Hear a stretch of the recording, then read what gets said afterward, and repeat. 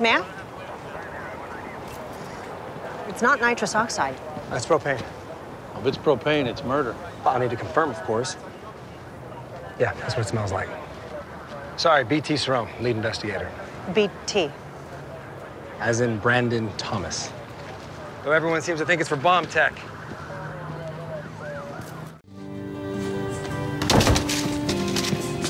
Nice oven mitts. Thank you. They cheer me up. 205 degrees Celsius. Oh, somebody overcooked the Thanksgiving turkey.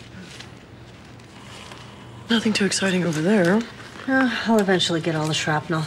It's concentrated in the posterior regions of the shoulder, neck, and head, but he's still too hot.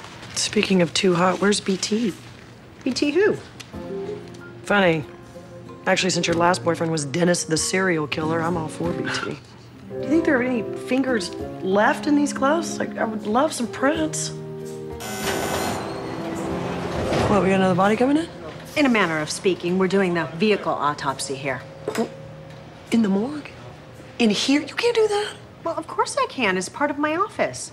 And BT wants to be in close proximity to the crime lab in order to facilitate his examination of the car. Or his examination of the medical examiner.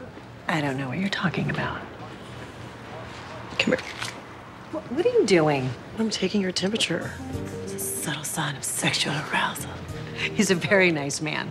He has a PhD in applied physics, and he practices yoga. Yeah, and why would you like that? A yogi with a PhD? Ew. He's so hideous to look at, too. I said he was nice.